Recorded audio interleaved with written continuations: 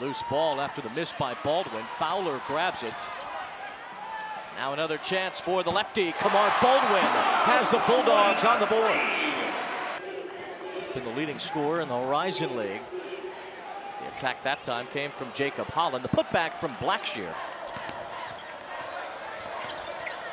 Bounce pass to Brunk. Joey Brunk hasn't missed yet this season.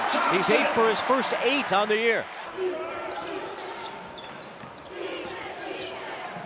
This is McFoley with the fall away jumper. That's the rebound. Detroit Mercy doing well outside of Antoine Davis. Joey Brunk's there, gotta feed him. Shot clock at 5. Baldwin with a bounce feed and Badley with the dunk. 2 points in 2 games. He's only 1 for 6 shooting so far. That's a 3, and it goes down. Speaks to the coaching and the ability of Mike Davis on the sideline. Fowler backs his way in and scores. That's Baldwin on the move toward the basket. Baldwin does it himself. Hard. And Kamar Baldwin is good two-way players you'll find in college basketball. We're on an 8-0 run. Brunk will make it 10. Puts the foul.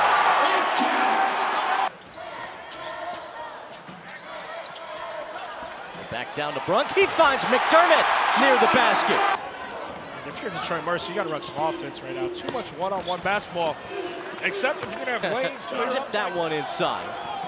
Baldwin's feel's been off here to start this second half. Forcing a lot of things. Drives, passes.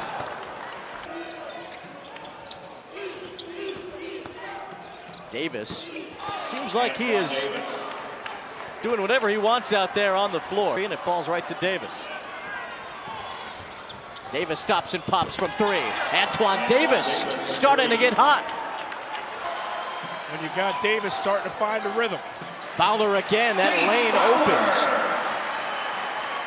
They went right past.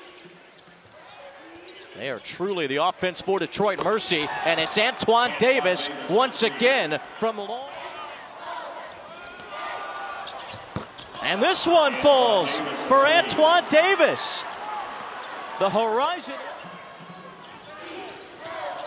Baldwin gets to the free throw line, puts up the runner, and will go to the free throw line. Mercy has made 6 of its last 7 shots, but they've turned it over a few times now. And Joey Brunk gets loose inside. Antoine Davis has gotten rolling in this second half as Blackshear cleans it up. Are down low. Got to get him a touch. Keep him involved. Keep him interested.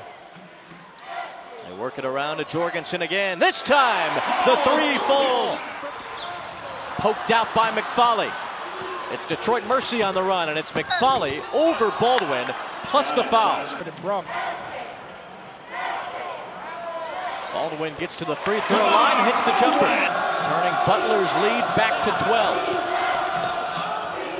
Davis.